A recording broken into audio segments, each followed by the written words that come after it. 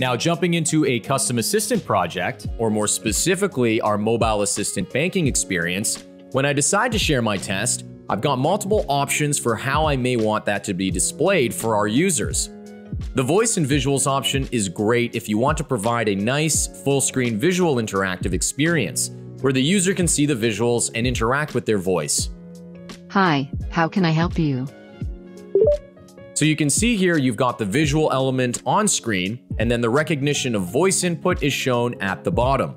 If you do want to make this full screen and only have the visual showing, you're able to do that as well. I'd like to make a transfer, please.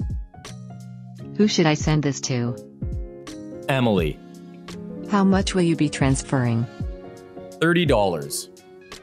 When should I send this? February 23rd. Okay, sending $25 to Emily on February 23rd. Is this correct?